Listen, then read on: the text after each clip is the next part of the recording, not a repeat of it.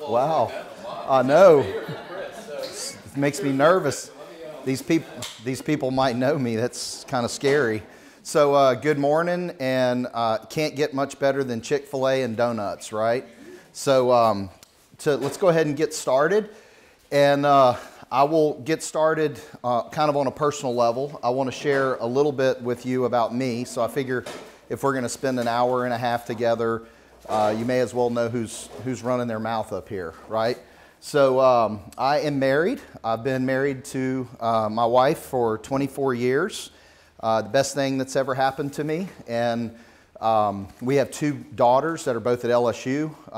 One's graduating this year in business management, and the other one is a sophomore. So also have two female basset hounds and a female cat. And the majority of our staff at Next Level is female, so it makes me very comfortable that the majority of the people in this room today are females, because I'm surrounded by females my entire life. Been living in Ascension Parish since it was a bunch of cow pastures. I moved here 24 years ago. My wife and I live in the first home that we bought, and put two kids through private school and never got to upsize, so we don't have to downsize. But we've been proud residents of Ascension Parish for 24 years. We started this company called Next Level Solutions back in 2013. Originally, there were three partners. The original three of us, I'm the only one left.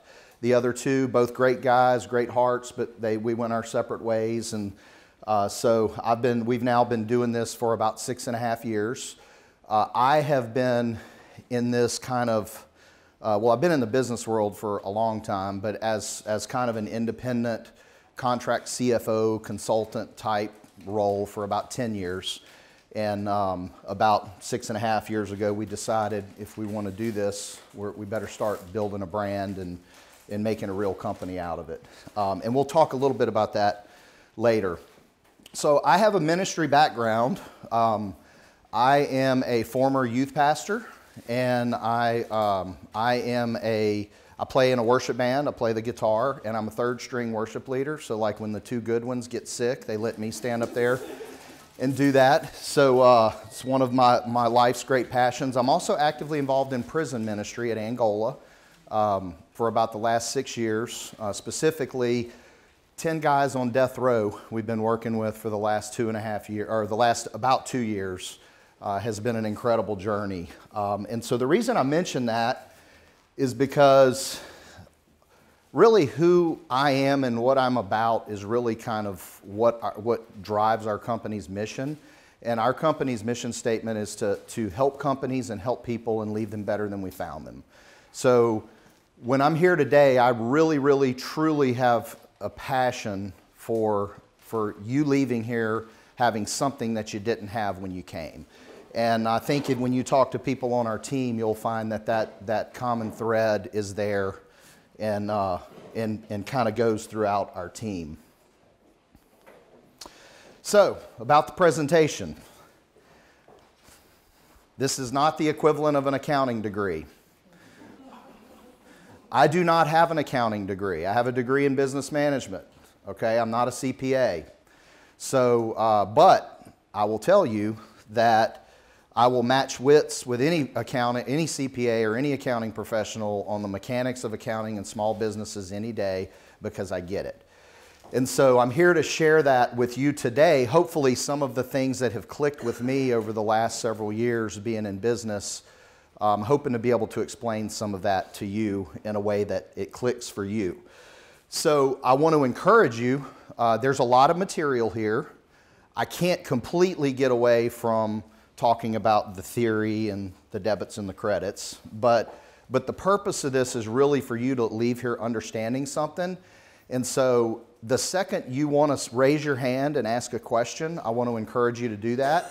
If we don't make it through all of the material, those of you that are interested, I'll be happy to do a follow-up meeting somewhere or a webinar. Remember, our mission is to help companies and help people. So I truly do want to help you understand this material.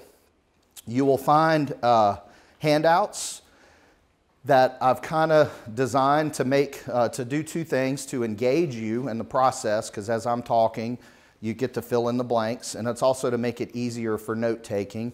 So throughout the presentation, anytime you see a word in bold letters, believe in making things simple, that's one of the answers. So see bold letters, be looking to fill it in.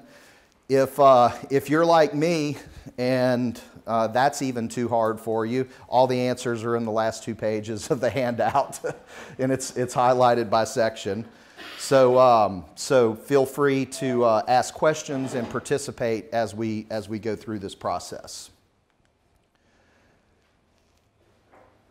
All right, why is this stuff important? I can't tell you how many small business owners that I have debated with over why their accounting is important. So I thought I would highlight, and I could literally talk all day about why it's important. I'm one of those people. But I'm going to highlight a few of the reasons why this stuff is worth taking the time to do properly. How many of you have ever made a decision without all the information and it was a real good decision? Okay, yeah, you started to raise your hand because you've made a decision without all the information, and it's usually not a good decision. So having the numbers and having this stuff accurate is how you actually make informed decisions. I can't tell you how many times I watch business owners that look at their financials and they're not correct. They're making decisions with bad data because they just don't understand what they're looking at. So number one, it is what allows you to make informed decisions. Number two, and this is a bold statement, but it's true, proper accounting saves you tax dollars. If you don't understand the transactions you're making and the nature of those transactions, and you just do things because somebody told you and you haven't taken the time to understand it for yourself and to be the hero of your own story, it's going to cost you money. You're either going to end up paying tax on dollars that should have been deductible, or you're going to end up not paying tax on dollars you should have, and later in an audit, if you ever get audited, you're looking at penalties and interest to an organization that has unlimited power to take your stuff if you don't pay them. So that's somebody we don't want in our life, is the IRS, right? We want to keep them happy. Chris, I'm going to ask the first question. So sure. As complicated as our tax structure is, I mean, not just in Louisiana, but I mean, different sales tax collections that we had, state, then locals have potentially a different sales tax. I mean, it always seems impossible to keep track of all that, depending on what parish you're doing business in. I mean, because it could be different. Essentially, it could be different sales tax than, East Baton Rouge or Livingston. So, right. I mean, it's just, yeah, it seems daunting, but I guess if you can just kind of have those basics put in place. So the question is about, and I'm doing this for the camera, the question is about sales taxes and the complexity of all of the different tax structures and how can you possibly keep up with all that. And you're absolutely correct. I do this every day, and every client I go into with sales taxes, for example, what are for resale, where do we collect, what do we not collect on? It's ridiculous when you look at what you're expected to know and to administer. But what I'm talking about here is basically federal income tax. And so I'm not asking you to learn how the taxes are calculated, but what I am asking you to do is to learn how the dollars are accounted for so your tax professional can help you properly do your taxes. When it comes to sales taxes and property taxes, you need a professional. And if you think it's expensive, hiring a professional, wait until you hire an amateur. It's really expensive. So does that answer your question? Yes. So proper accounting provides a foundation for strategic planning. If you don't know your numbers, if you don't know what's happened and they're not accurate, how do you predict what's going to happen, or how do you budget? It's almost impossible. You're just guessing. You're saying what you think is going to happen, whereas if you have data to work from, you can actually have a stronger foundation for strategic planning. Accurate data for government compliance. Once again, the government has unlimited power to take your stuff if you don't pay, if you don't do what you're supposed to do. And so, yes, it is complicated. It's very complicated. just imagine how much of a mess you can get in if you don't even try to do things the right way. So it kind of goes back to this saves tax dollars. The more effort you make to do these things, the easier it is for you to comply with different government agencies. It's easier to complete the returns and so forth. Finally, and this is the strongest statement of all of these. Working with a client right now who wants to sell their business. The first thing an investor does or a potential acquirer does when they want to buy your business is they say, let me see your financial statements and your tax returns. They want to know, and the reason they say that is that they want to be able to see how much cash the entity that you've created can generate without you being there. They want to know, and to the degree that your company can do that without you is the degree to which your value grows exponentially. So without accurate financial statements, you're then trying to explain, well, we tried to, we expensed a lot of personal stuff in there. And if you're going to do that kind of stuff, then at least know how to track it so you can back it out and you can, you can then prepare a set of financials that say, look, these are our financials, but this is the work we've done to separate for you all of the things that are discretionary. It's a great word for stuff you spend money on and get the tax break. That's not really a business expense, but the discretionary stuff. And that's really what they're looking to do is they want to justify that value through those financial statements. So, and this statement comes from working with several people that have been through this and gotten to that point and said, man, I wish I would have done a better job of doing this stuff. So it is important. It's not nonsense. It's not just something for those other people to do for you. It's something that as a business owner, you should at least understand the basics about. So let's talk a little bit about small business and the economy. Now, these are fascinating statistics. Over 99% of the 28.7 million firms in the United States, over 99% of them are small businesses.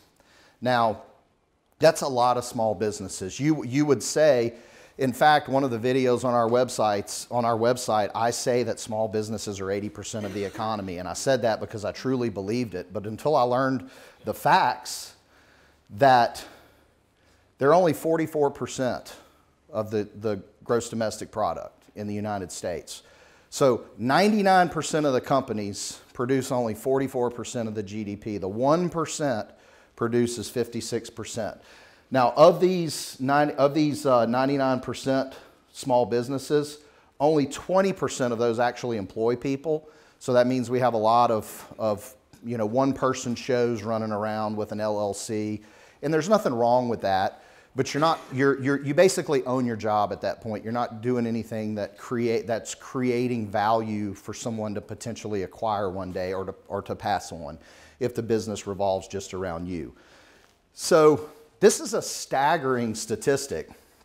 And so what I would challenge you to think about is what happened if small businesses just stepped up their game a little bit? And I would also argue that this 1%, they don't do this stuff. They don't budget and they don't watch dashboards and they don't take the time to do things accurately and precisely. They don't do it that way because they're the 1%. That's how they became the 1%. So I would challenge you that if we all said, you know what, I'm going to start watching what I'm doing and I'm going to really start trying to improve, what kind of impact would that have on the economy of the United States, of Ascension Parish, and so forth? So now we're going to talk about some principles in accounting, because what I've learned, I remember when I took accounting in college, and I had the advantage. The reason this stuff stuck with me was because I was in my mid-20s and I went to college late. And I had started my very first business, and I was taking accounting classes at night, and then I was going to work the next day in my business, and I was trying to set up my QuickBooks. I was trying to buy assets and depreciate things, and it just clicked. When you just think about doing your homework for 24 hours straight every day for a year or two. That's pretty much what I did, and that's why this stuff sticks with me. But excuse me, there are 5. I think I have 5 of them here. There are some principles that I have found I've used continuously. So there's a lot of stuff that you're not going to get here, but these are ones that I have used a lot in my career, doing what I do, doing this stuff on a daily basis. So the first one is the going concern principle. Bold letters. In case y'all hadn't, I'm sure y'all already on that, right? Going concern.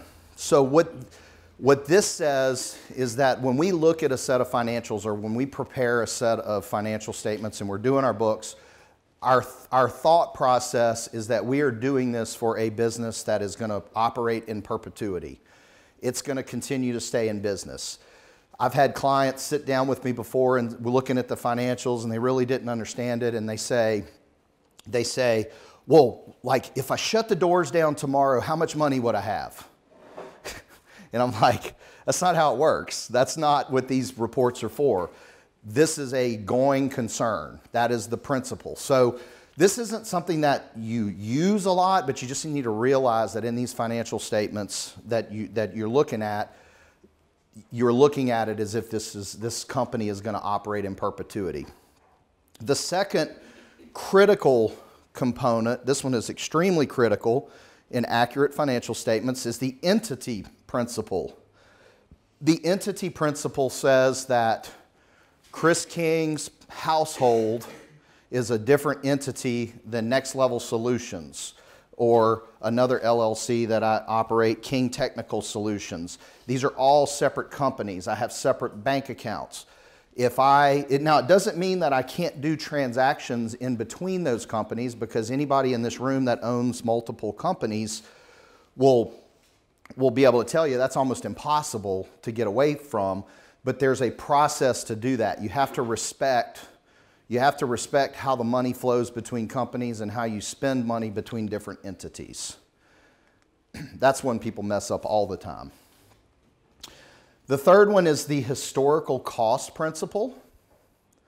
So the historical cost principle says that in accounting, when we put things on financial statements, we're putting them on the books, or we're accounting for them at what they originally cost.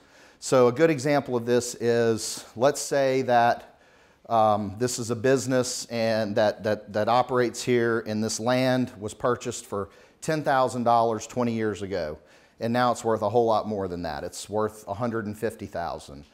It's on our books for 10 grand. That's historical cost. So a lot of times that's something common that I run into. People look at financials and they say, well, yeah, but that's worth more than that now, and it doesn't matter. That's not how accounting works. It would work. That would go into the equation of evaluation if you went to sell your business. It would be a separate, accounting for that. Yes. Does that mean for like equipment also? So the question is, does that count for equipment also? And yes, that's correct. If you buy a piece of equipment, let's say you get a deal on a piece of equipment, it's worth $100,000, you buy it for 70. It's going on your books for 70. That's just one of the basic principles. But in the same way or capacity, wouldn't equipment have a tendency to depreciate as well?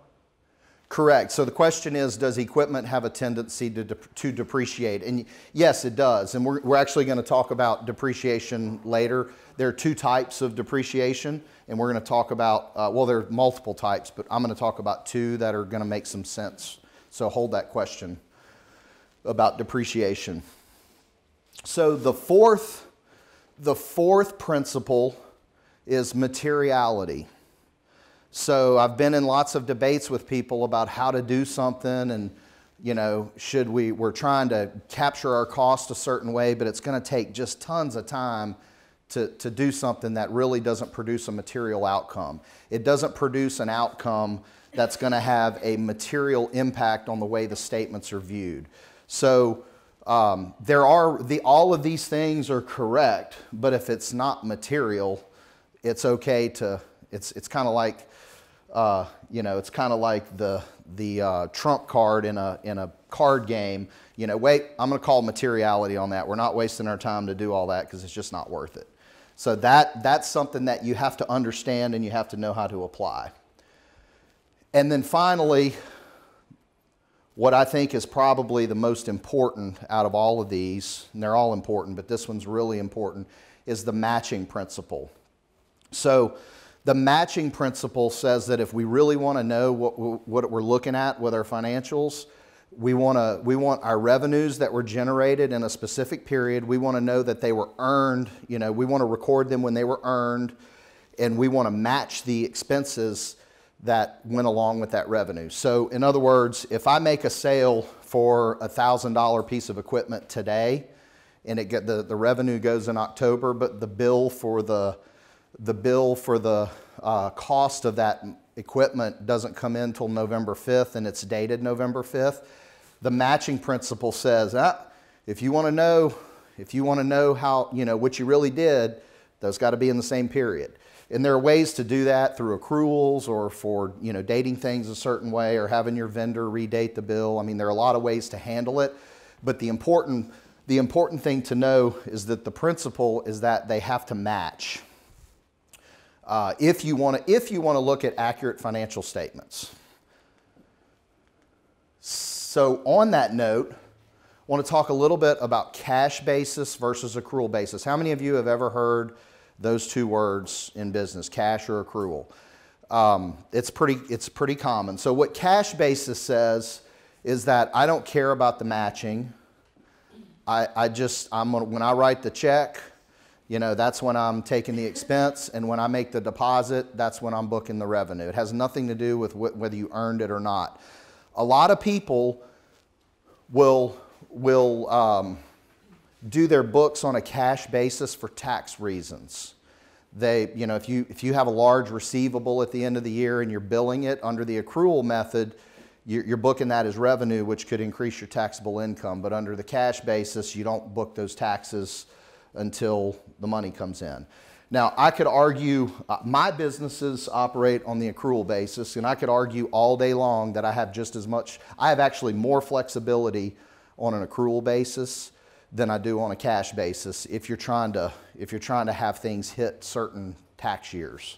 So just to cover the two, cash basis is when revenues and expenses are recording as the cash physically moves. So when checks are written and deposits are made. On an accrual basis, revenues are recognized when they're earned, not when I get paid. So if I do work for you today, when I give them the bill for $20,000 today for speaking for an hour and a half, they're not going to pay it right. No, I'm just kidding. Yeah, exactly. I'm just kidding, right? But if I were performing a service today and I invoiced, I would book the revenue now. They may not pay me for 60 days. They may never pay me, actually, if I invoiced them for that, but they wouldn't, as a matter of fact. So expenses are recognized when they're incurred, not when they're paid. So that is the difference between cash and accrual. I would argue with you, I look at any business owner and I drive them to accrual basis accounting. You can always convert accrual books to cash basis for tax purposes. The reason that I do that is because that gives you the truest picture of whether or not you're making money is accrual basis. Chris, yes. An example of a cash business versus an accrual. What does Sure. that look like? So the question is, what is she was looking for an example of a cash business versus an accrual business. And the business type doesn't really matter. It's really the accounting method. So, and I happen to know her business because she's a client of ours. So if you were to, it's strictly an accounting practice. If you recognized your revenue when you deposited checks, you're recognizing that on a cash basis. If, say for example, when I send you a bill, okay, I send you a bill for the month of October. Let's say, now she pays her bills timely, but if you didn't pay your bills on time, I would book that revenue in October because I sent you a bill and I've earned that revenue. You may not pay me for 60 days. When the check comes in, it doesn't matter. It's not impacting my income statement. It's impacting my balance sheet. Am I making sense to you here? So it's entering things as they happened versus when the money actually moves. Does that make sense? Okay. So basic financial statements, and we're going to actually cover 2 of these today. We're not going to cover the third one. I'm going to talk briefly about it, but we're going to talk about the balance sheet. So the balance sheet, and this is from class, this is from college. The balance sheet is a snapshot in time, and those words ring in my ears because it's not, and the income statement covers a period of time, but that snapshot in time shows me what I owe, what I have, what I owe, and what's left over. But the important part about this slide is that it is a snapshot in time. It's as of a particular day. The income statement covers a period of time or activity. So, you know, I want to look at the month of March. I want to look at, you know, this week or however it is that you may want to look at it. It covers a period of time. Another word for the income statement, a synonym, is the P&L or the profit and loss statement. So if you hear somebody using income statement, P&L, profit and loss, it's all the same thing. The third one that, that very few small business owners actually use, and I've worked with hundreds of them, and I don't have one that actually uses this statement, the statement of cash flows. And so I'll talk briefly about the statement of cash flows because it's a very interesting report. But it takes your beginning cash. This is all, it's based off of the balance sheet.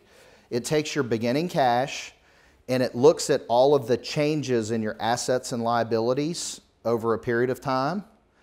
And it looks at your ending cash, and it's fascinating. But if you take your beginning cash and your ending cash, in each one of those balance sheet statements either increases or decreases cash. So if AR goes down, cash goes up. If AR goes up, cash goes down. It's fascinating how it works. But if you do a cash flow statement, it will show you where your dollars went. Once again, not going to cover it today because it's really not a basic thing. Most small businesses don't use it.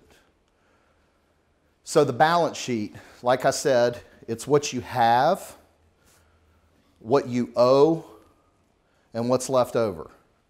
Now, I'm not giving you the accounting equation, assets equal liabilities plus owner's equity, because that's going to just glaze you over unless this stuff isn't Greek to you. But in very simple terms, what you have, what you owe, and what's left over. Now, we can make this very complicated. We can talk about current assets and long-term assets and contra assets and liquid, receivables, and inventory, and all these different types of assets. But really what an asset is and what that section of the balance sheet is what you have. And then what you owe can also be very complicated, or it can be very simple. And what's left over. So if you owe more than you have, is that bad or good? It's bad, right? If you have more than you owe, that's good. So what's interesting though about this equity section of the balance sheet, and this is something that I never learned in school, that it finally clicked with me one day, is that the income statement or the P&L is really just an expansion of the equity section. So all of that income, all of that activity that happens on the income statement throughout the month or the year is either going to make you money or lose you money. And if you make money, what's left over gets to be bigger. And if you lose money, what's left over gets to be smaller. So it's really pretty intuitive. But that, and when we get it, when we talk about debits and credits in a little bit, and yes, that's coming. But I'm hoping to make it easy. when we talk about debits and credits, this makes a lot more sense of explaining. Like, I never could understand why you debited an asset to increase it, but you credited revenue to increase it. So it was kind of counterintuitive to me. It's like, well, wait, they're both positive things. Like, I'm selling something and I'm getting more of something. Why aren't they both debits? And the reason is that this what's left over section is a credit increases it just like it does what you owe. So in other words, this equals this. Assets equals liabilities plus owner's equity. There I went and did it. I went and said it. But the total of these two, and just think about it, it's common sense, right? What you have and what you owe and what's left over. What's left over and what you owe equals what you have. So anyway, we'll get into the debits and credits later.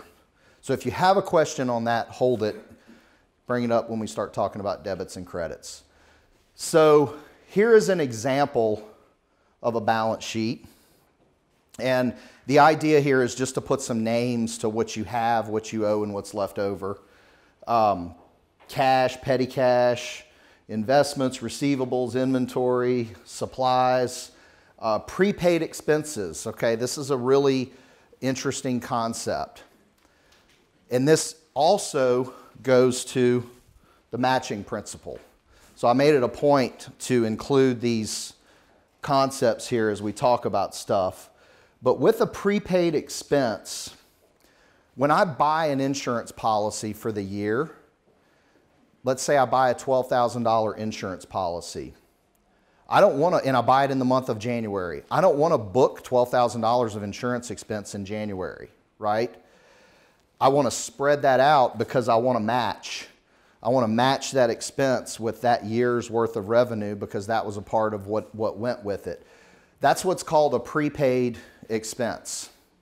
So when I buy that policy, I book it to my balance sheet as a current asset, and I amortize it over 12 months. So amortize, and we'll talk about amortization in a little bit, but we're talking about it now, but it's actually on one of the upcoming slides. But the idea is to spread the cost of that insurance policy equally over the period of time that we're going to use it. So this is where y'all need to slow me down if you want to ask a question, because I'm more interested in you getting it than I am of getting through this material and then having half of y'all leave and not understanding something. Okay. How is prepaid insurance an asset? Okay. Because it is something that you have and you haven't used it yet. So if you cancel that, if you pay $12,000 for an insurance policy today and next month you cancel it, unless there's a minimum earned, which there usually is some sort of minimum earned, but you get a refund. So it's the same thing. It's something that you have purchased that you haven't used up yet. So it's an asset because it's something that you have. Who else had a question? Oh, the question on that one was, how do we know that prepaid insurance is an asset? Sorry. Well, so to go back to that question, is if I'm paying it monthly, then it's not in the asset column? This great question. You said if I'm paying it monthly. So it's very common. So the question was, if I'm paying it monthly, is it not in the asset column? If you're paying it monthly, this is very, very common, and it's something that businesses do wrong all day long. Very common to finance insurance, right? $12,000 policy, I pay $2,000 down, and I pay the rest of it out over 10 months, right? And what do most businesses do when they write the check for that insurance note? They code it to insurance expense. And what happens 2 months out of the year are not matched properly because the reason is we didn't separate what we have from what we owe. So if you finance insurance, when you buy insurance, if you finance it, the amortization of the policy is the expense that hits equally. The financed amount is a liability. And there's a principal and an interest component, just like there would be on a car note or on a truck note. So does that answer your question? I mean, It does, and it could lead to a bunch of other questions, but I'll let you. wonderful. I love questions. And like I said, if we don't get through everything, that's great. But if we do, great. So, and I actually give an accounting aptitude test to people when they come to work for us. That's number 16 on the test. It's very basic because really everything you need to know about accounting in a small business, they taught in Intro to Financial Accounting in small business, or 90% of it anyway. So that question, though, is number 16 on our accounting test. So I'm glad you asked it because I was about to talk about it next. So prepaid expenses are something that you have. So that liability side of the insurance would be a note payable, right? It's really just a loan. Now, some insurance companies, I have a client, and these are all different. They're not all the same. I have a client that has State Farm, and they pay no interest, and they pay 12 equal monthly payments all year. We're not going to go through all this. We're just going to code that to insurance expense because it's matched properly, right? Going back to our principles, and that's just the way we would do it. All right. So what we have, what we owe, what's left over. Want to talk about what's left over down here. Now this balance sheet and something that you see in all of the accounting textbooks is you see this equity account called common stock or treasury stock. Truth be told, the majority of small businesses don't have that. If you're a sub-S corporation or a C corp, you would have stock because you actually sell stock. But if it's an LLC, and it's owned by a sole proprietor, you're going to have owner contributions and owner draws, or you may have an owner equity and owner draws. That's typically what you see in a small business, not what's here on this stock example that I pulled off of the interwebs. Now, one other thing I want to touch on while I'm here is goodwill. This is something that's interesting on the balance sheet. Some of you may have bought your businesses from other people. Goodwill is it is on the books as an asset, and goodwill is the amount above and beyond the market value of the receivables and the equipment and all the things that you can put a dollar value on that you paid for the company. So if you looked at Next Level Solutions, and I'm just going to dream for a minute, and we were worth $5 million on paper, which we're not anywhere near that, but if we were worth a bunch of money, if you looked at our assets and the money we had in the bank and the receivables and all of that, but you were buying it for $10 million, then the purchaser of that, when they set up their new set of books, they would have $5 million of goodwill on their books. Does that make sense? Questions? Okay. So on the income statement, this is the one everybody likes to look at, right? Small business owners, I love to look at the income statement. Did I make any money? But what they really don't realize is that if the balance sheet's not accurate, the income statement's not accurate. So that's when people make decisions based off of this a lot of times. The income statement covers a period of time. It shows you what you billed your customers. It shows you what you spent on direct costs, or cost of goods sold is a synonym for direct costs. We're going to talk about that in a second. And what you spent on overhead or fixed expenses. Those are synonyms for each other. You will notice on some income statements or P&Ls, there's a section at the end of operating expenses that says other income or other expenses. Those would be income and expenses that are outside of the normal operations of the business. So give you an example, in our building, we lease part of our building to a client of ours. So when I show rent income on my P&L, it's other income. It's not part of my normal revenues because I don't want to look. I want to look at how the company's doing. I don't want to count things that really aren't a part of what we do through our normal operations.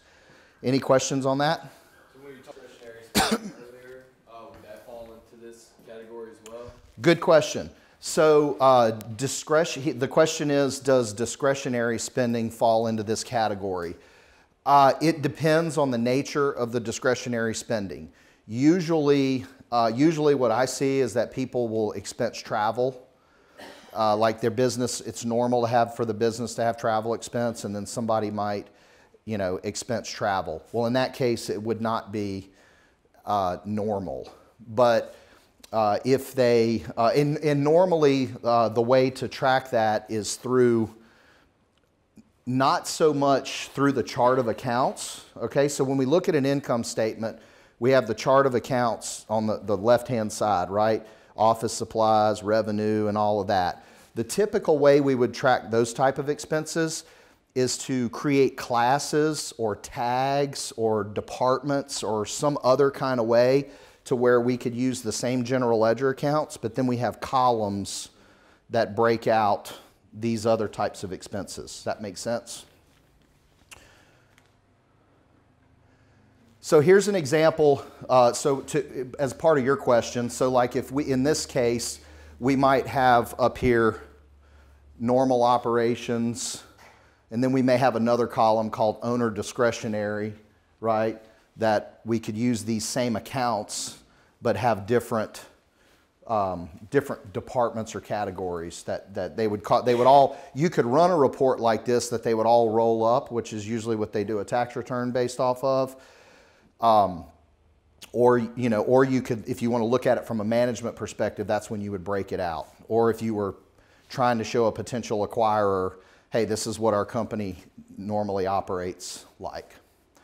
So on the income statement, everybody knows what revenue is, because that's the first thing every small business owner learns is selling stuff and collecting money. That's the fun number. How much can we sell? So cost of goods sold is, or direct costs, are expenses that are generated when you sell something. They're specifically tied to a sale. And it's important to separate these if you really want to if you want to use this data to create pricing tools and to give you information to make better decisions with, you want to be able to separate out the expenses that are related to sales versus expenses that are there no matter what. So Alyssa, for example, your business, she has a stationery business. It's Paperwhite Boutique over by Burgersmith on Highland. They sell stationery. The expense of the paper and the stuff that they buy when they sell it, that's cost of goods sold. Now, you want to match properly, so we don't want to put all stuff that we bought in cost of goods sold, because sometimes we have to hold inventory, which is an asset, right? Something we have. Sometimes we have to hold inventory, and it only hits cost of goods when we use it. This is an area of struggle for just about any small business that has any kind of inventory, is tracking inventory. And then when do we apply the materiality principle to how much time is it really worth to track it? If you got $5,000 worth of inventory and it's $1 million a year business, are we going to use the materiality card and say, it's just not material, I'm just going to expense it all? But so anyway, couple of different concepts there. But cost of goods is when it's actually, remember, it's when it's actually used because it's matched properly. Yes? Cost of goods sold landed cost, or do you break that out into freight? Good question. Is cost of goods sold the landed cost, or do you break it out? So, and really, I'm going to change your question a little bit and say, is the inventory cost landed, because that eventually becomes cost of goods, okay? And yes, the cost of acquiring, preparing, shipping, getting that item into inventory to be ready to sell it is part of that cost of that item. Okay? So then when you sell it, yes, it becomes part of cost of goods sold. Does that make sense? So would you rather expense that freight expense so you so you decrease your inventory valuation? Well, what I would do is I would want to include well, first of all, is it material? So let's say it's material. Let's say it came on a container from China and freight was $20,000. That's material in most small businesses. I would want to match that cost as I used up that inventory. So that cost of that freight is a part of the cost of that inventory until you use it, and then it gets expensed. And the reason I would do that is because I would follow the matching principle. I'm thinking like ad valorem tax, if you're trying to reduce that number for tax, that would be a separate issue? So we have to make a decision. So the question is for ad valorem tax, which if you don't know what ad valorem tax, it's inventory tax. So when you buy stuff and you pay sales tax, that's not good enough. When you pay income tax on your profits, that's not good enough. All of the furniture and equipment and supplies that you own in your business, you pay tax on every year. And so you have to make a decision. Am I more interested in building the value in my company and being able to demonstrate that through accurate financials? Or am I more interested in taking the biggest deduction that I can so I pay fewer taxes? So that's kind of the trade-off. So yes, to answer your question, you bring it into the cost of inventory. Cost of inventory is higher. You're paying property taxes on that. So that's just a decision you have to make.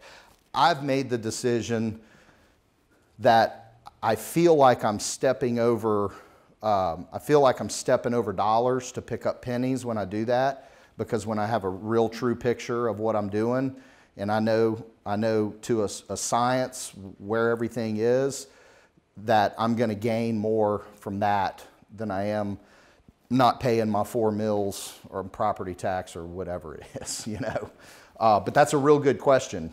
That's the struggle that every small business owner has. They don't want to pay taxes. And I don't want to get bogged down on this subject, but I mean, I think it's pretty important. So I'm just trying to understand a little bit more. So just use an example. If it costs, just say $20 to ship the stationery to her business, I'm going to push that cost to the product into the consumer.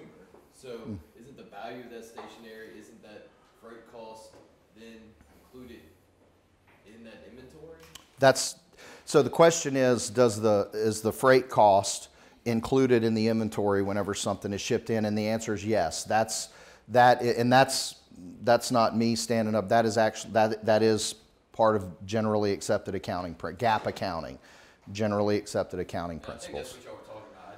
No, it is, and that was the answer that I gave Chris. But what Chris's point was when I do that, I'm inflating my inventory cost, which makes me have to pay this other tax, makes me pay more of this other tax.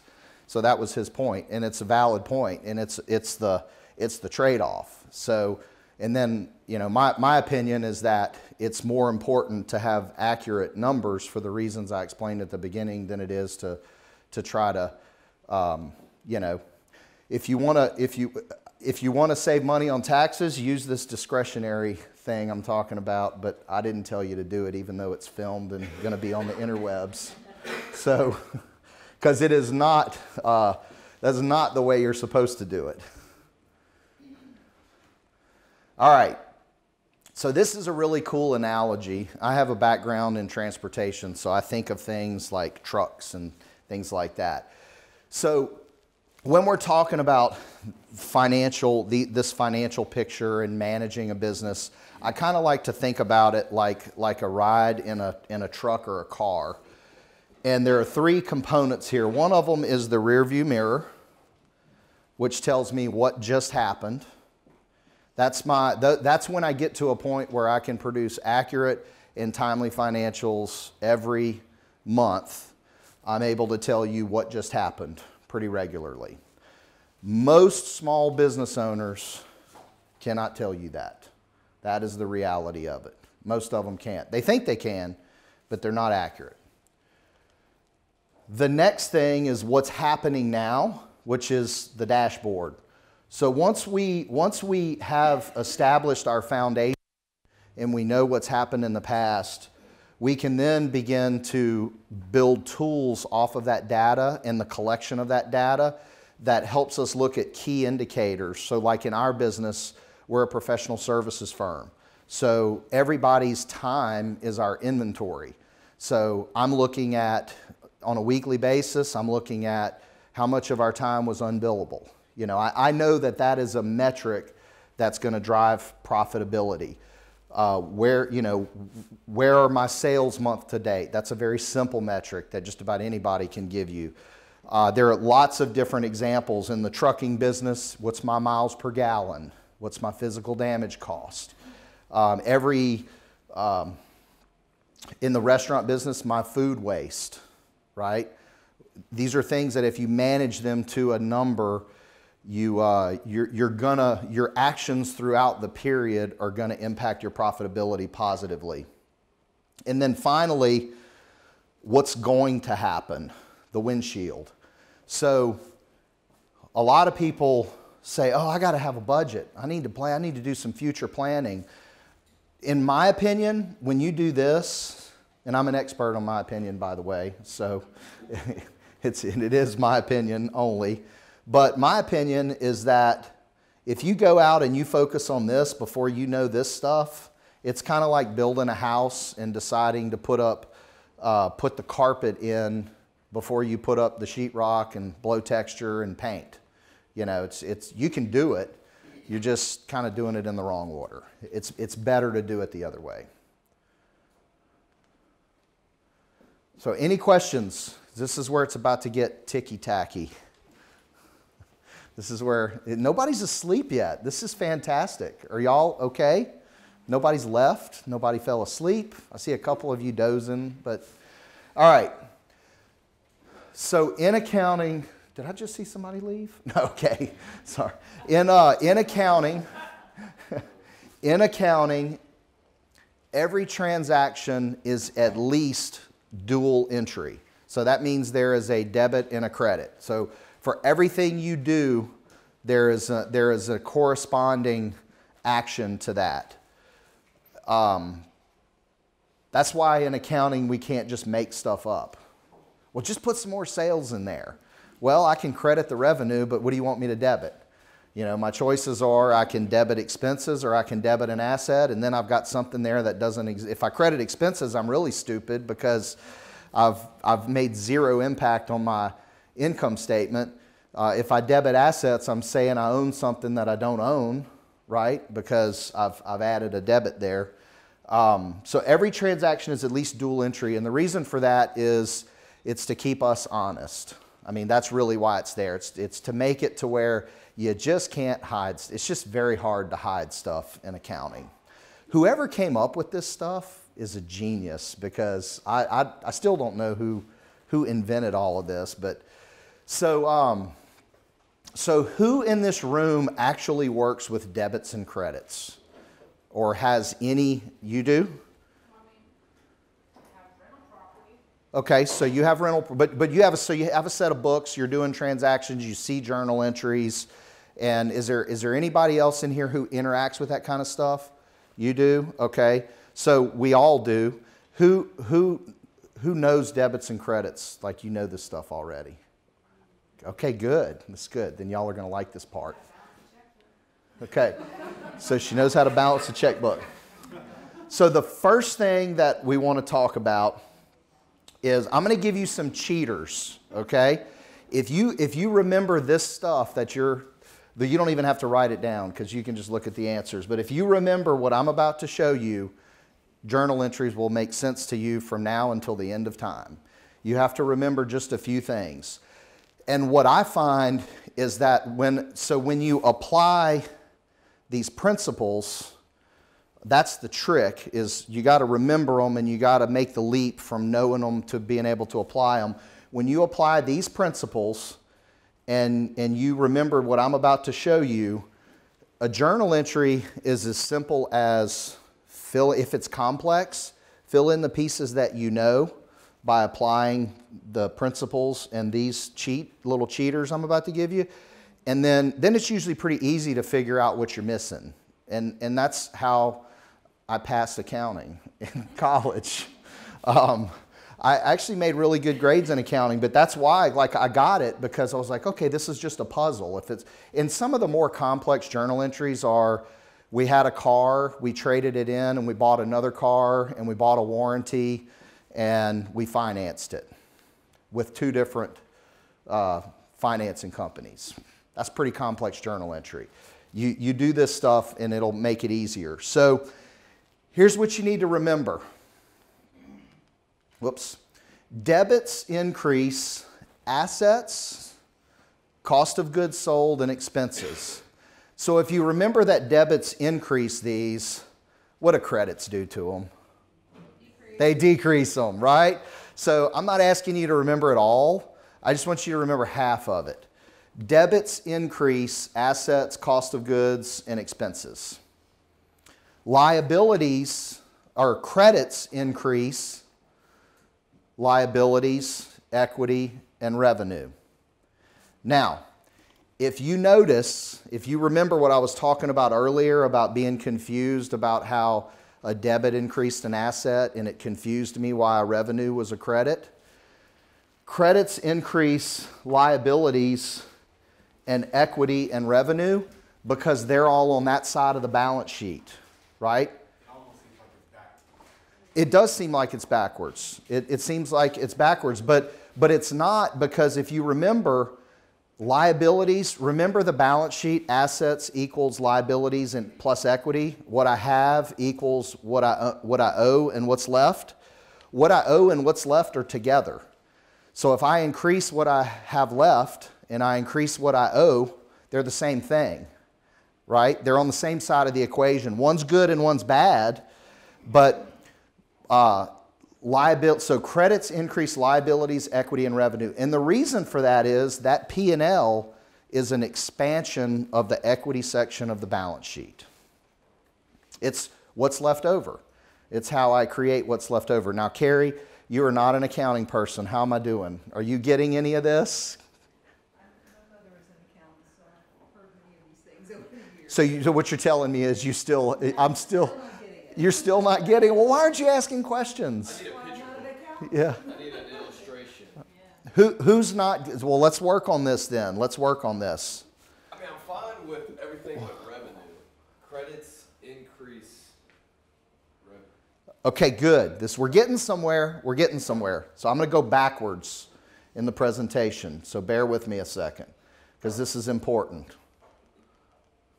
Okay. Remember our balance sheet. You wanted a picture. I'm giving you a picture. We have, what we owe, and what's left over. Okay? This is the bad stuff on this side of the equation, and this is the good stuff. The more of this that we have helps offset the bad that we have. But they're on the same side of the equation because the assets are that's the big part, right? Hopefully, that's the big part. Liabilities hopefully are less than our assets, and then we have money left over. So because these are on that side of the balance sheet, that's why there's bad and good together. So that's thing number one. Thing number two, you see this retained earnings line? All that retained earnings means it is the cumulative effect of all of your income statement items. Okay? So on the income statement, so if I were to increase this equity, what do? I credit it, right? If I'm on my income statement and I want to increase my bottom line, what do I add? More revenue. What do I do to increase my revenue? I credit it. That's why you credit revenue. Does that make sense? Okay. Anybody else who didn't get it? I'm going to go over it again. Nope. If you got it, free drinks after this. Okay, so let me get through all of these now. So when I said earlier that income statement is just an expansion of the equity section, I was talking like a college professor, and that made no sense until we actually looked at it. That's what I meant when I said that, is that retained earnings line, that's part of your equity section. All that is the result of all your P&Ls. It's just showing you how all that works. So If you remember, debits increase assets, cost of goods, and expenses, and credits increase liabilities, equity, and revenue. You have half, you've got half of what it is to do a journal entry. So when you're making journal entries, if you use the principles and you use this, and I should have done an example problem. The insurance one is a great one. But, okay, so anyway, I'm going to move on. If you have a question, stop me. Now, here's one we were talking about before. Carrie said, I still don't understand why the bank is different. When I go to the bank, and who's ever had that? You have a debit card. But when you swipe your debit card, what does it do? It takes money out of your bank account, right? So, but I just told you that debits increase assets and your bank account is an asset. So isn't that confusing? Yes. Who knows why? Somebody in here knows why, so I don't have to tell you. Do you know why? No? Who knows why? That's right. My bank account to the bank is not an asset. So accounting is done from the perspective of the entity, right? Done from the perspective of the entity doing the transaction, that when I go to the bank and I debit that account, I've just reduced one of their liabilities, not increased one of their assets. So if credits increase liabilities and I go to the bank and my bank account is a liability for them and I use my debit card, what did I do? I decreased their liability to me, so I debited my account there. Then if I use my credit card, then I increase my liability to the credit. If you use your credit card, you increase your liability, because that's exactly right. That's why it's called a credit card. Now, what's interesting is a credit card company, they should technically call that a debit card, because you're increasing their asset. Yeah. Right? Right, yeah. Right, but they're tricky. There's a reason they spend billions of dollars studying your behavior. So that's interesting, isn't it? When it starts clicking like that. Okay, what's your name again? Walker. No, not you, this gentleman. Monty. What's that? Monty. Monty, you asked a question earlier about fixed assets. We're getting ready to talk about that. Barker asked a lot of questions too, but not about fixed assets. You gotta use the laser when you point. That's right. So fixed assets. So first of all, what is a fixed asset? It's something that I have, right? So it's an asset. And it is typically something that we're going to spread over a long period of time. So if you own rental properties, your properties that you acquire, you've got building and land, and those are fixed assets for you. If you buy insurance for the year, that's not a fixed asset, that's a current asset, but we're not getting that deep into all this. It's an asset. Depreciation is spreading the cost of an asset over time. So the example of, and when we do this, we're doing it for two reasons. We're either doing it for tax purposes or we're doing it for managing our business, okay? And we're going to talk about tax versus book in a second. But when we're doing it for our business, we are matching the use of that vehicle, the expense of the use of that vehicle over the period of time that we're going to actually use it. So if we buy a $50,000 truck and we're going to use it for 7 years, and we think it's going to be worth $5,000 at the end of 7 years, we're going to set a residual value of $5,000, but we're going to evenly spread $45,000 over 7 years. So at the end of 7 years, that truck is on our books for the residual value for $5,000. Now, so and I keep wanting to jump to tax, but I'm going to hold off on that. So that is that is called straight line depreciation. That's what I would encourage you to do for the purposes of managing your business and properly matching revenue with expenses. Amortization is the exact same concept, but it's for an intangible asset, such as prepaid insurance, like we talked about. We bought the insurance policy. That's not a fixed asset. It's really intangible, right? It's a bucket of dollars. It's something that we bought, so it's called amortization. It's really the same thing. It's the same concept. We want to spread that. We want to spread that over a period of time. An example of a common intangible asset in small businesses, is leasehold improvements. So you get into a lease and you do a bunch of work to it, and you're paying your lease payment, but part of that might have been included in your lease. Part of it might have come out of your pocket. Well, you can expense all that if you want. And once again, this goes back to the cash basis versus accrual. You can do your taxes on a cash basis if you want. You can expense it all, or what you should do though, properly, if you want to really know how your business is performing, is you want to book that as a prepaid, as a fixed asset, and you want to amortize it. So if you spent $20,000 in leasehold improvements, I don't want to show that I lost that 20 grand in year one. I want to look at my books and know that those leasehold improvements are going to go over, if my lease is 5 years, then I'm going to spread it over 5 years. Now, if I release the building after that, I'm not doing anything with it. It's fully amortized, but at the time that I make the decision to amortize it, my lease is only 5 years. That's the information I have. That's the amount of time I would spread it over. Any questions on that?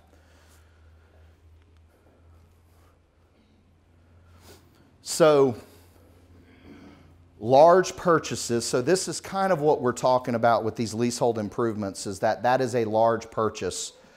If you want to really know how your business is operating, when you go spend $10,000 on furniture or on a vehicle, you don't want to expense that right away. It's the same concept. You want to capitalize it.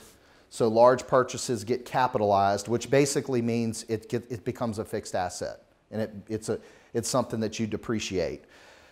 And you will apply the materiality principle and create a materiality threshold of, for my business, what is a material thing to expense. And when I say expense, it means it hits your P&L. It shows that that's a hit on your production and your performance. Or do I capitalize it, meaning I still show the profit and I trickle the expense over time? You make a decision on that. Now, in our business, when we started it, there were 3 partners, and we had a valuation formula that we track every month based off of our performance. So if I truly buy something in my business, if I buy an $800 computer, I don't want to devalue my company, because if something happens and we exercise that valuation formula, I capitalize that. I will take an $850 computer at Next Level Solutions and I will depreciate it over 3 years, because I don't want to devalue my company. So I'm forced to make that decision when I choose to expense or capitalize, because it has a real impact on the value of my company to my business partner. So I don't know if that makes sense. That maybe helps tie back into that when we did the why slide, as financial statements are how you build value. Maybe that helps tie some of that together. So now here's another example about this. I said we were going to talk about tax versus book depreciation. So we've all listened to politics on the news, and this tax bill got passed, and George Bush had the bonus depreciation. Do y'all remember all this from I love bonus depreciation. bonus depreciation? Everybody loves bonus depreciation. Why? It's designed to stimulate the economy, because it gives you a way to reduce your taxable income as a business owner, so you can take that money and invest it back in the company that year. So there's absolutely nothing wrong with taking advantage of those, and we want to take advantage of all the bonus depreciation and all of the Section 179. That's another section in the IRS code that says that certain size businesses can write off 100% of an asset in a given year. We want you to take advantage of all that. But what I see happen all the time is your accountant is giving you journal entries to make at the end of the year to match your depreciation to their depreciation, okay?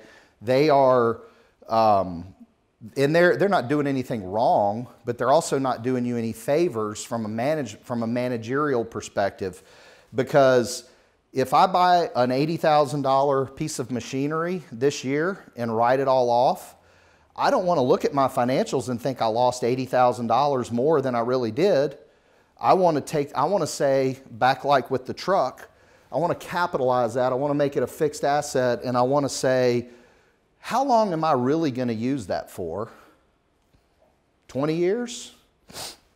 Because I want to spread it over the 20 years, because that's truly how I'm going to tell if I'm really making money or not with my investment in my business. Now, it doesn't do me any favors from a cash flow perspective, because if I wrote a check and I paid cash for that, then I'm looking at my P&L that says I made all this money, but the money's not in the bank, okay? And that's really back to this going concern. We have to understand what the financial statements are there for, and that they're just tools. You know, if you ran a statement of cash flows, it would show you that that's where $80,000 of your cash went, because that asset, that fixed asset increased, which decreased cash.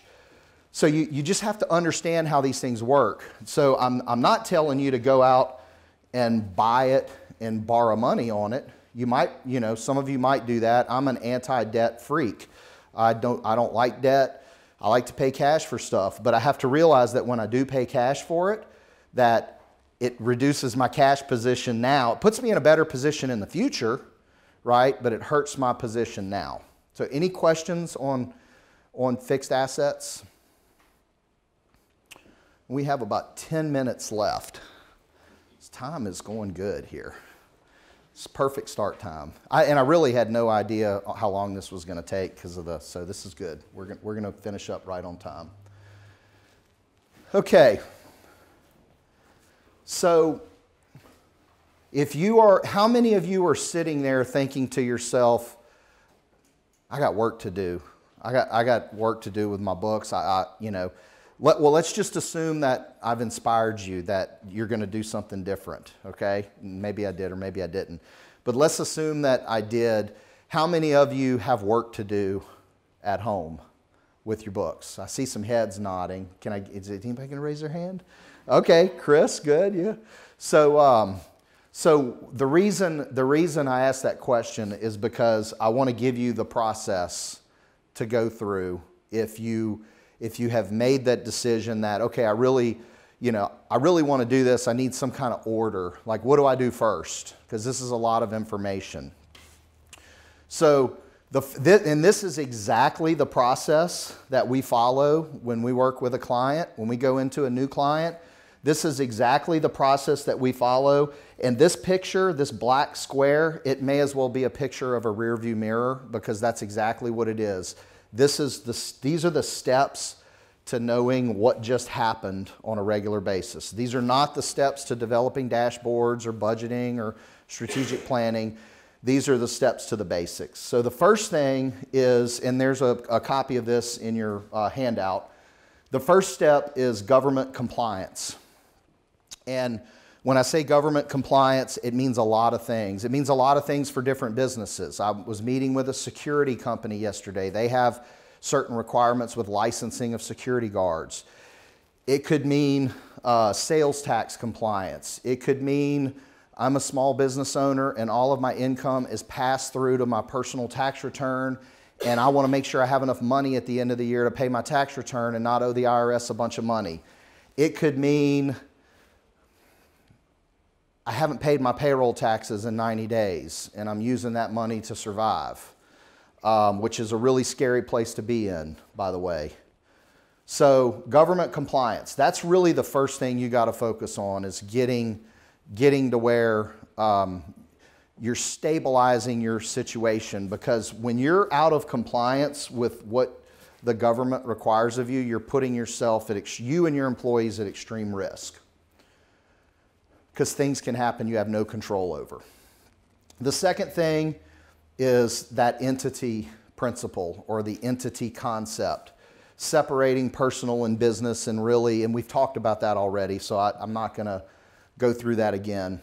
But really keeping an eye on that. The third thing that we do in our accounting system, whatever that may be, is we want to go in and make sure that all of our spending accounts are reconciled. So when I say spending accounts, I'm talking about checking accounts, credit cards, vendor payables, lines of credit, things that we use, that we get statements on. Now, the reason we do this, and we do this first, is because that is what tells us, when we follow these first 3 steps and we know that only business is running through here, when we reconcile these, every bit of the data is in our accounting system.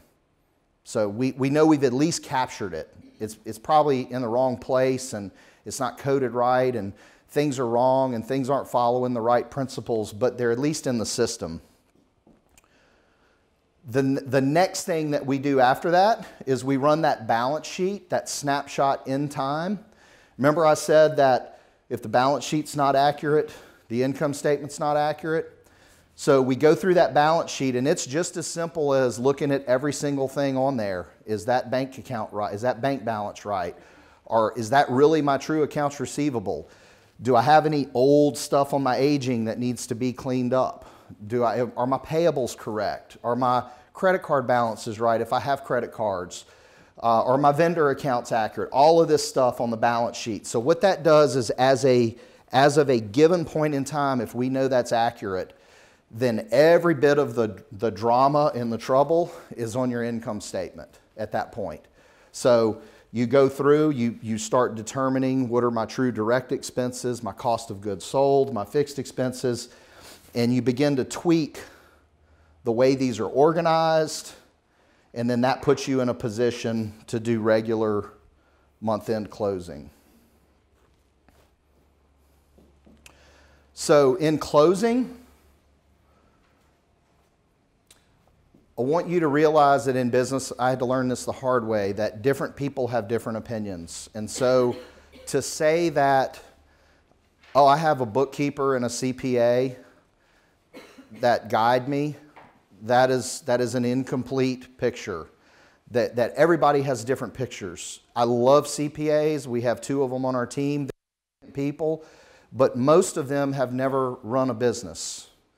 Most of them, not all of them. There are a lot of CPAs in business, but other than their practice. You know, the typical track is you get your CPA certification, you go to work for a firm, you know, you work under another CPA, you do taxes, you begin this life from the perspective of the firm, which is you got to have that perspective. It's very important, but you can't only have that.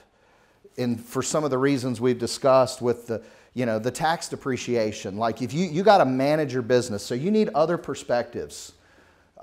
They give great advice, but it's not always practical business advice.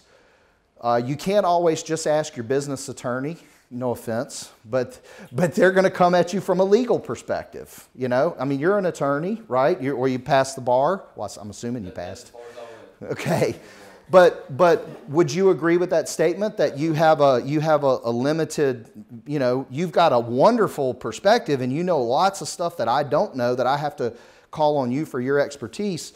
But for example, as a CPA, I mean, most of them go into a firm and just start. Yeah. They kind of have their lane, and they stay in that, and you have to understand that they're staying in that lane too. That's right. They stay in their lane. They are exposed to what they are exposed to. The knowledge I've gained over the things that I've been exposed to. I call the CPAs on our team. I'll sit down and I'll say, hey, what do you, from an ethical perspective, what's your opinion on this? Or how do you, I value that, because they have you know, they've got the CPUs, they got or the continuing education credits. I don't even, CPUs, what am I saying? That's a computer part, isn't it? CEU, continuing education units. So they have to keep up with all of that. So they're going to be more up to date on certain things, but it's just a different perspective. This is one of the most important positions in your life, and that is a trusted advisor.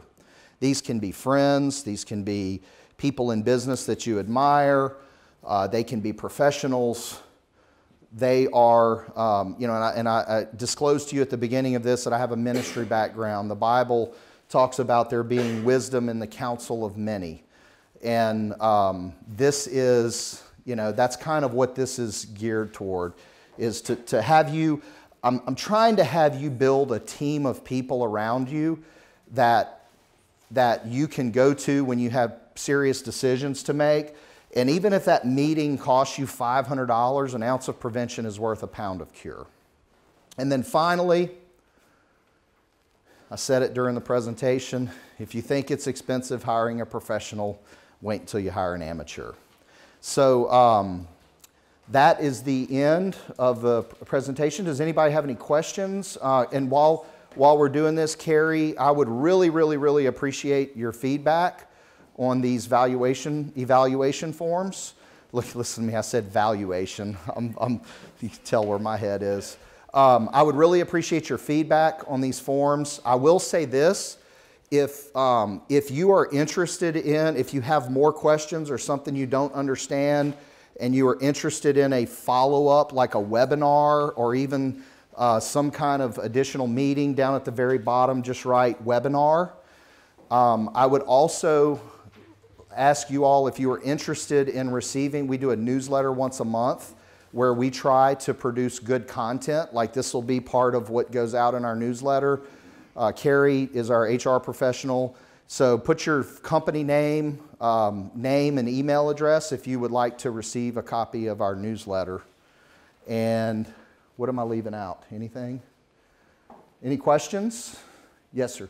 Early on in the presentation, you just quickly referenced QuickBooks, and I didn't know if you were doing it casually as a tool that can assist, or potentially, you know, you were maybe like taking a little dig, like, you know, always go QuickBooks. Just your position on QuickBooks as being an aid. Yeah, so the question was about a reference that I made to QuickBooks earlier in the presentation. And yeah, it certainly wasn't a dig because most small businesses are using QuickBooks. We have several clients that use QuickBooks Desktop, QuickBooks Online, QuickBooks Contractor. I don't have an issue with QuickBooks at all. I've been using it for 25 years, so it's one that I know the best. That's probably why I mentioned it. We've got clients that use Sage or, you know, the old Peachtree.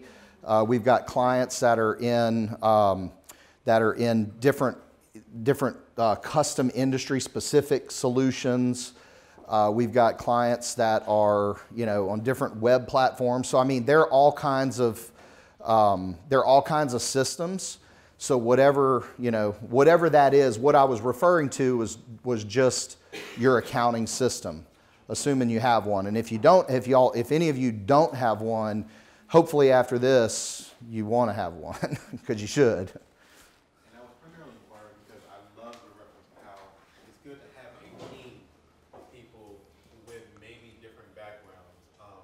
I am the chair of my church's trustee ministry, and so I have a long-standing businessman, an accountant, a personality. I've worked in banking, and we're all kind of bringing our level of expertise, you know, to work in this committee or ministry.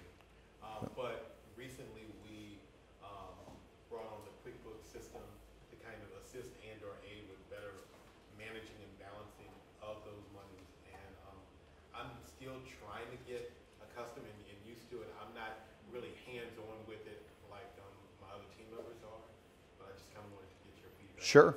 Yeah, it's just as you know, it's probably one of the most popular solutions, but I no issue with QuickBooks at all.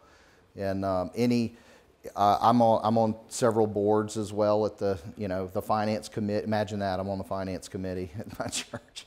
But if you have any questions, give me a call. I do have some cards up here. If anybody, you're welcome to call me if you have any questions or need some help.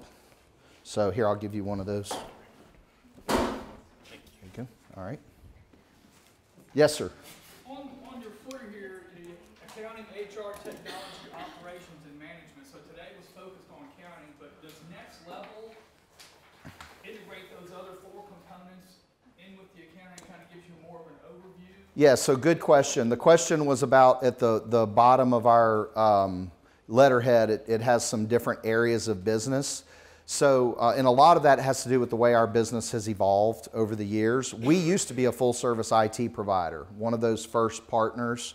But really, so we are an accounting partner. The business or the management part of it is really all kind of wrapped into just the executive experience or approach from an HR perspective, and from a technology perspective, our service that we provide is really about software selection and implementation.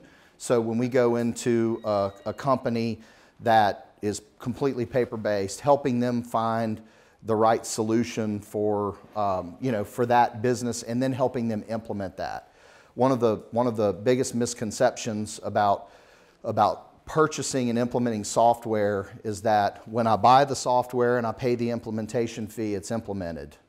And that's not true. I mean, the majority of the time, there has to be a much larger effort inside the company to integrate that system into the culture, and also not to just look at their existing business processes and say, how do you do what you do? Let's do it that way in the system. How do you do what you do, and why do you do it that way? And what does the system do, and what are its capabilities?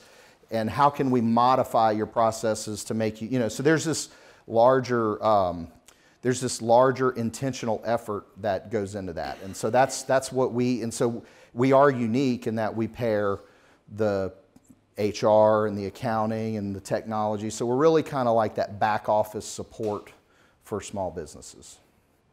So does that answer your question? Yes, sir. Okay.